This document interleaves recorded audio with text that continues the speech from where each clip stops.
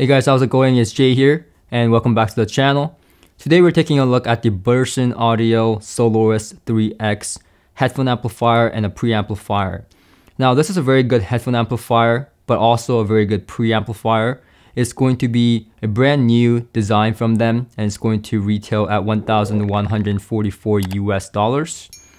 Now, they sent me this unit a while back, and I've been using it in my stereo system as well as on my desktop system, so we'll talk about both type of scenarios. But just very quickly, in terms of headphone amplification, it outputs 4 watts in single-ended and 8 watts in XLR balanced mode, which is all in Class A, and I do have to say that is probably powerful enough to drive most headphones out there. And I think it's safe to say that at this point. Perhaps it is the most powerful headphone amplifier at this size. And in terms of the sound characteristic with the headphone section, I used my Sennheiser HD600, which is a headphone I know very well. I also tried it with many different Odyssey and Hyphaman and AKG headphones that I have in my collection. And as you guys probably know, I'm a huge headphone collector, and also I've heard many different headphone amplifiers in my time in the hobby. And I will go on record for saying this, but this Burson headphone amplifier is perhaps the best headphone amplifier I've heard to date in this price category. And in comparison to something like the Modrite LS100, which is my preamplifier, but also a very good headphone amplifier, does not stand a chance. The Burson is just more dynamic while being cleaner, and it's still smooth like my Modrite LS100. It throws a larger soundstage. Even though it's headphones, and it's just more spacious, more cleaner sound, and it just seems to be a more high resolution type of sound. Now, I did try the Burson with in-ear monitors because they claim that the noise floor is low enough for a in-ear monitor that is really sensitive, and I found that that was the case. It had no problem whatsoever. And I found that really interesting because usually the high-powered headphone amplifiers tend to have problem when you plug in a sensitive in-ear monitor in terms of the noise floor being high. But in this case, it was dead quiet and it was perfectly enjoyable with in-ear monitors as well. Now, switching over to the preamp section, the Soloist uses the legendary Muses 72320 volume controller, which is a volume controller that can be found in higher end components like Pass Labs or many of the higher end preamplifiers in the market. And being a resistor ladder circuit, it has very good channel separation. So in terms of its inputs, it has both balanced and RCA single-ended, but for its outputs, it only has balanced outputs. So you can use an adapter to go from XLR to RCA if you need single-ended outputs, but be very careful. This output doesn't have coupling capacitors, which means that it is more ideal for balanced outputs. So it'll sound better in balanced, but at the same time, you can't use any XLR to RCA adapter. You have to use specific ones, and this is listed on the Burson Soloist 3X manual. And also you can find it online as well. And to switch back and forth for different inputs, muting and turning off and on the unit, you get a remote that's very small and slim. And to access other options that I won't go in any detail here, you just press this button and it will show you the menus and you select it from there. So that kind of covers the overall functionality of it, except one last thing that's vital is that this is an op-amp rolling preamplifier and headphone amplifier, which means that you can change the op-amp inside the Burson Audio. So if you open up the unit, you get these op-amps that you can switch out to. So these are the ones that you would get normally that you see here, and then you can switch to these ones. So another good thing about the Soloist 3X is that it comes with their top of the line op-amp installed, which is the V6 Vivid and the one that you see here in red.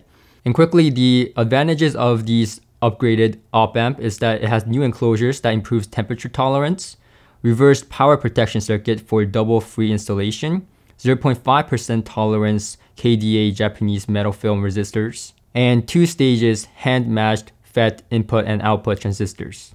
And I also got the Classic in to test out the sound of this op-amp, which is the orange or yellowish one. I definitely prefer the Vivid, which is the red one, and that is the one that is installed in your unit when it arrives to you.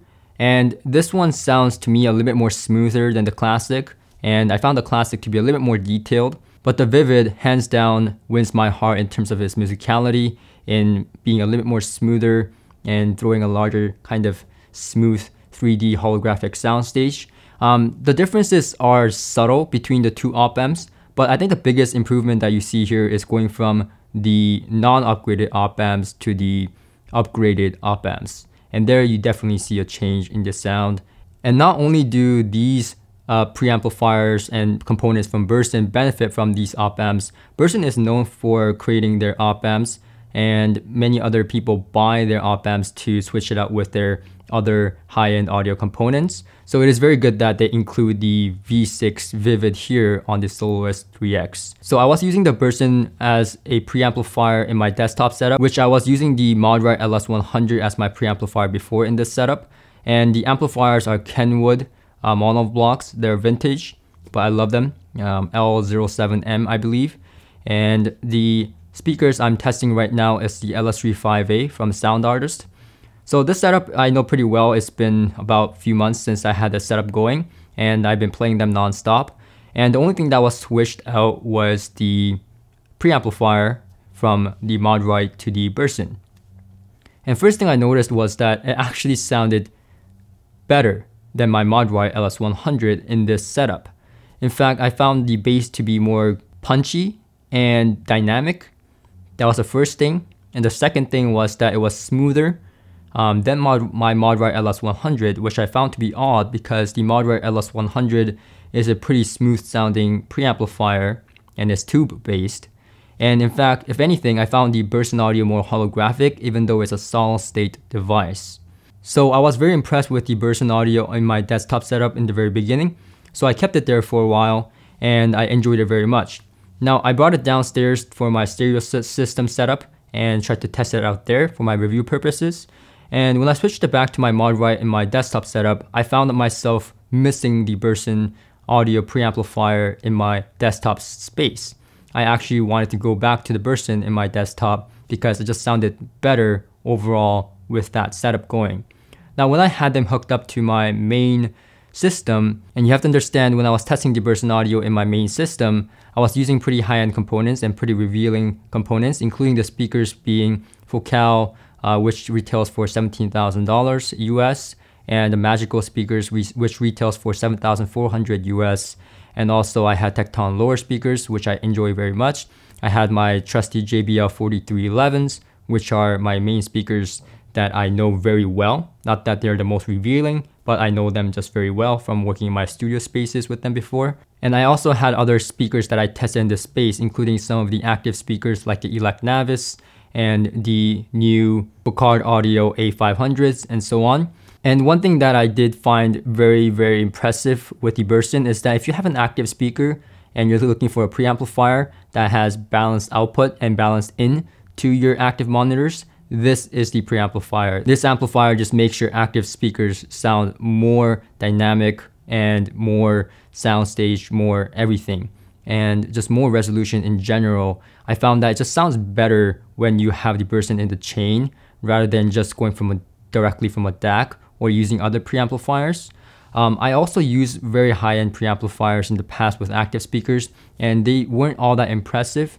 The Burson hits a very sweet spot with active speakers in my opinion, and it kind of makes sense because the Burson Audio really emphasizes the balanced output on this device, and they took careful attention to making that output very, very good. But not only that, when I had my Burson Audio pre-out to my Kinky Studio monoblocks using XLR connection, and also the new Purify Agintact that I'm reviewing for a soundstage, which I'll link in the description below for you to check out, I found that the sound was just incredibly more dynamic.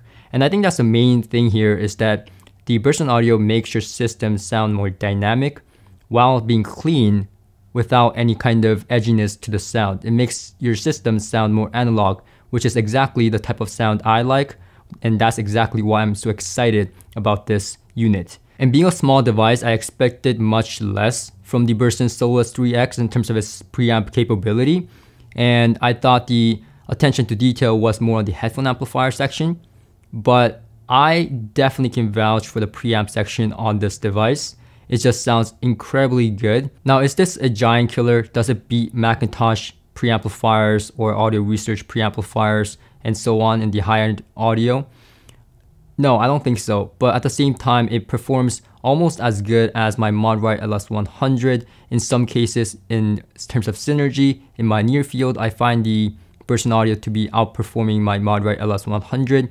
So if you get the pairing right, and also at the given price point of around, I think 3,000 or 4,000 US and under, I think it's safe to say that you can compare the Burson Audio directly in that kind of price range. So I definitely think that this is a very promising and very good sounding preamplifier, but also a very good headphone amplifier like I mentioned.